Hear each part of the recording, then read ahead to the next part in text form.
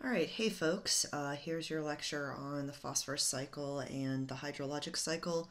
I'm just kind of looping you in. We already did talk about the phosphorus cycle a little bit. I just wanted to make sure that you understood that phosphorus is going to be a driving force of uh, growth in waterways just because so little nutrients get in there in the first place. So just be aware if any phosphorus or honestly any nitrogen too runs into a waterway here, it's boy that algae's gonna growth is gonna go nuts. Okay, so we already looked at that, and we talked about how little fresh water there is on this planet. And then we started filling in these on. I'm sorry that the stuff got kind of out of order, but on page 23 is where these there's three blank columns. You just need to kind of you are going to need to memorize these percentages at some point. So understand the majority of the world's water is salt, which means it's basically beyond our ability to use, except under circumstances that actually require a lot of funding. You can take salt out of water, but number one, it costs a lot of money. Number two, it takes a lot of fuel. And then number three, it serves a different purpose. It's where it is for a reason. We need to learn to live within the means that we have of this fresh water up here. It's not important for you to know the saline groundwater and saline lakes. Just know that that's like right around 1%. You just call that other. It's more important for you to know the differentiation between the percentages for oceans and fresh water. And remember, this is a video. You can pause whenever you like. Okay, so now you have this little tiny bit right here, this 2.5%. If you expand it, 2/3 of that 2.5% is glaciers and ice caps. So basically 2/3 of the world's fresh water is locked away in ice.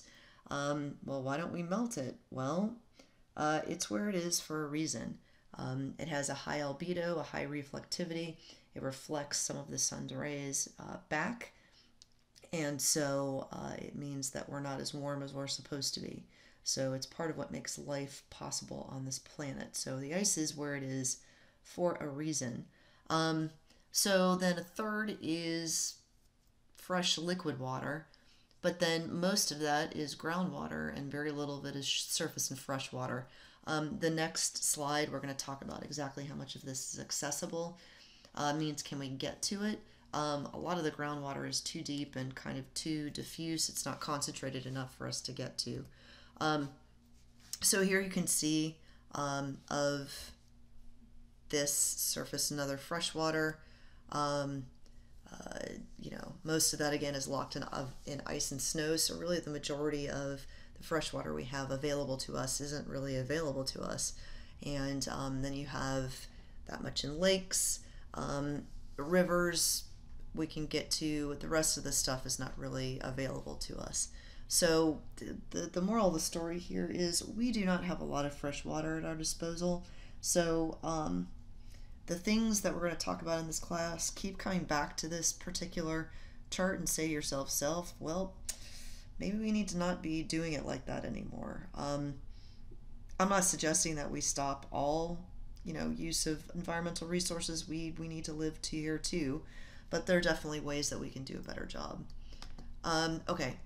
So only about 0.02% of the Earth's water supply is available to us as a liquid fresh water. That is not something that will be on the exam, but it is something to keep in mind moving forward when we talk about human impacts on water supplies. This is not something that we are going to discuss. This is a little bit more political than we need to get.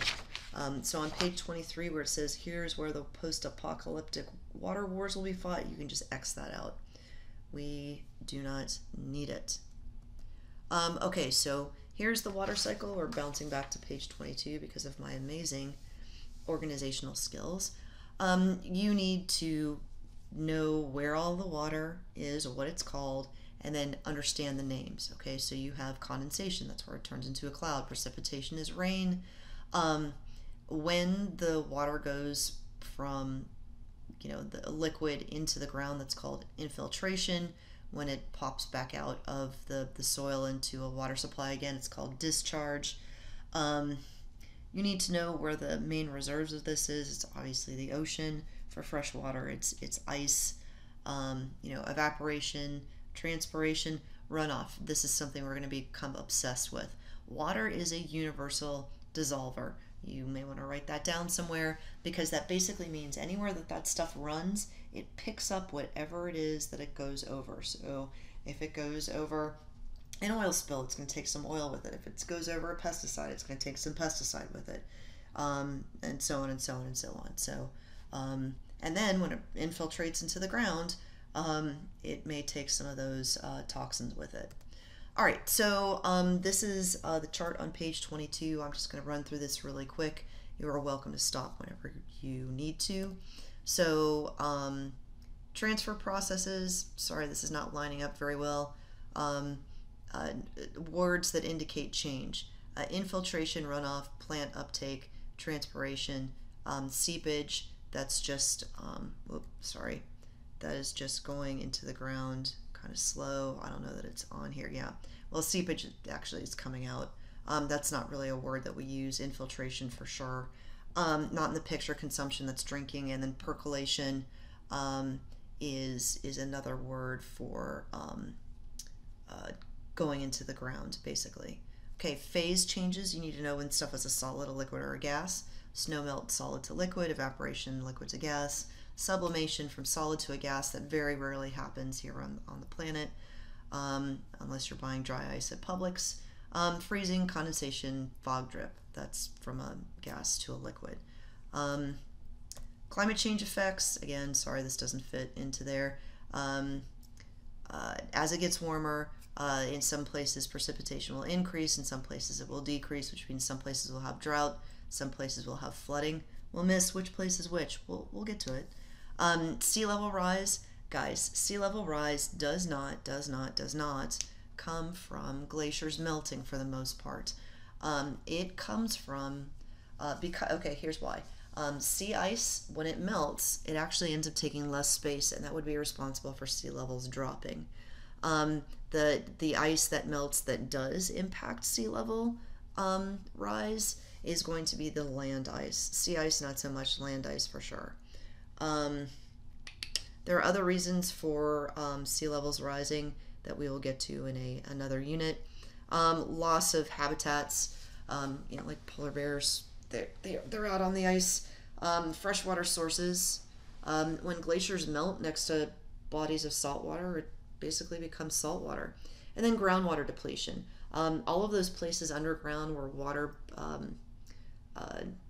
kind of not builds up, but kind of accumulates through natural means. You're going to learn the name for that here in a minute. We have a tendency to basically poke a straw into the ground and suck the water out. And we do that oftentimes faster than it replenishes itself through rain. So that source of water is starting to dwindle. I mean, we have the same amount of water on this planet. It's just not where we need it right now. Other human effects, again, remember, universal solvent. So whatever it is, it runs across, it picks up everything from chemicals, toxic metals, endocrine disruptors. You don't know what that is yet, but go ahead and write that down. The endocrine system is basically your hormones. Endocrine disruptors kind of mess with those chemicals that are basically signals in your body. Eutrophication, that comes from excess nutrients. So if it runs across fertilizer, takes it with it, and then causes an excess of plant growth in places where that's not supposed to be happening.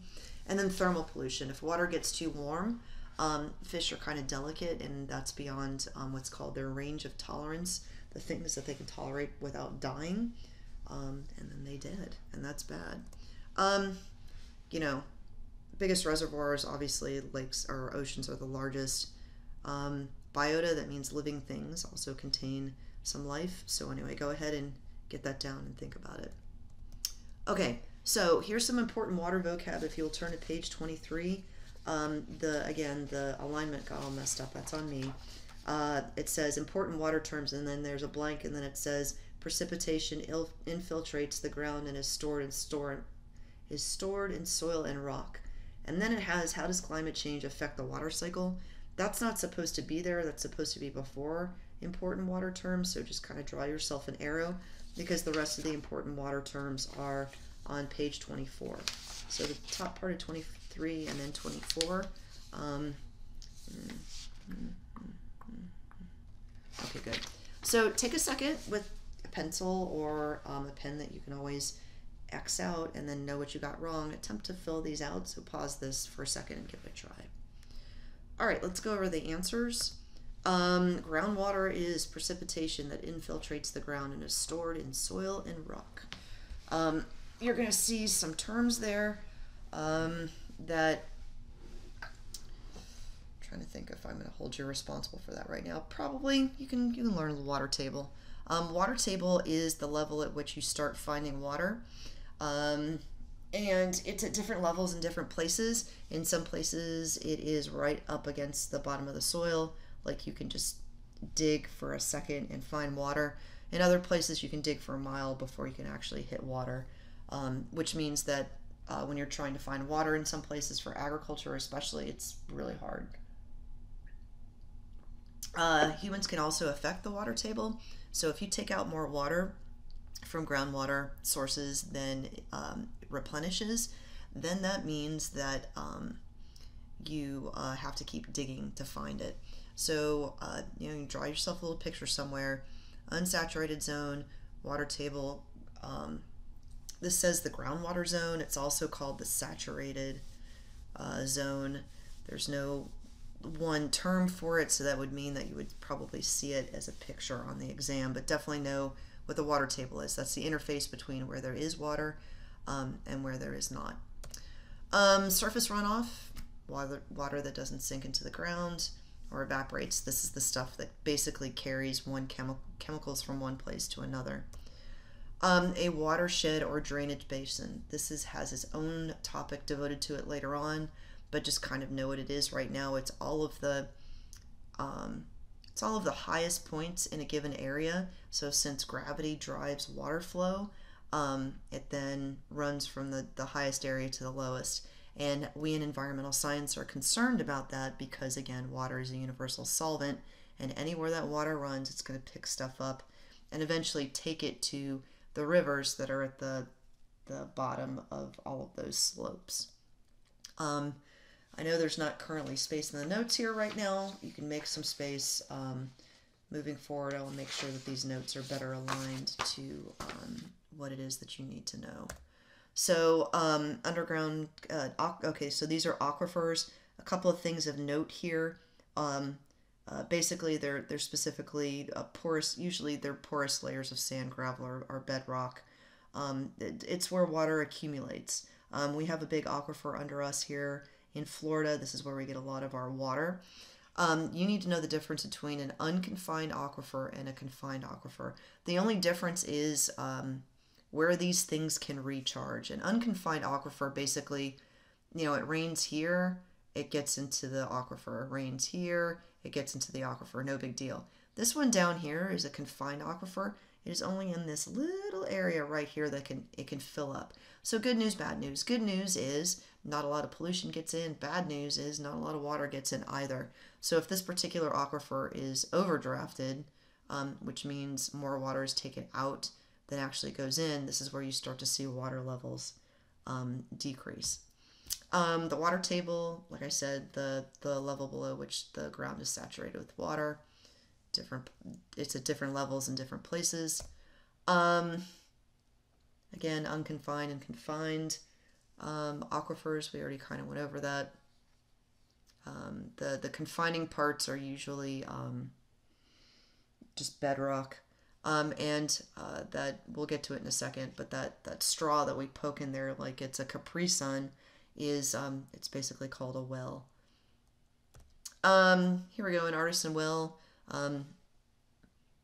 It pushes water up without a pump. That just means that there's enough water in there with enough pressure. It's like if a toddler is holding a Capri Sun and they're kind of pinching it in their fists so that when they drive that straw in the Capri Sun, the juice kind of spurts everywhere. This is the same idea. Now, the implication should be at some point it stops spurting, and that's absolutely true. If you pull out more then is replenished, at some point the pressure is going to decrease, and you're going to have to actually apply some sort of mechanical force to get it to come out. Okay, so this part is the how does climate change affect the water cycle? Again, more or less precipitation. So you either have flooding or drought. We'll talk about the specifics of that later. Increased irrigation and uptake required. And then also you have because you're going to have increased evaporation in some places, you're going to have a loss of groundwater and depleted aquifers. This is not something I'm going to test you on right now, but just climate change comes at the very end for us in this class. Just be aware that it basically affects everything. It's just one more thing for us to be concerned with. It actually impacts our ability to access fresh water. Now with this, you can use this to kind of test yourself to see where, if you can name different processes and what's going on here. I think there are a couple of just like extra arrows. You can make this make sense for yourself. I just thought it was cute. Human impacts on the hydrologic cycle are really, it's kind of the same story over and over again. We're using more than can be replenished, and we're polluting a lot of what we've got. So pollution won't be enough of an answer come exam day, but that's enough for right now. When I say pollution, I mean everything from pesticides to oil spills to plastic to garbage to basically anything you can think of that gets into the water, heavy metals. So yeah, the rest of the slide deck that's up is kind of extra stuff. You can look at it or not. Sometimes it helps to look at different versions of something. But yeah, definitely be able to trace water as it moves through all of the parts of the cycle. So that is the end of your lecture.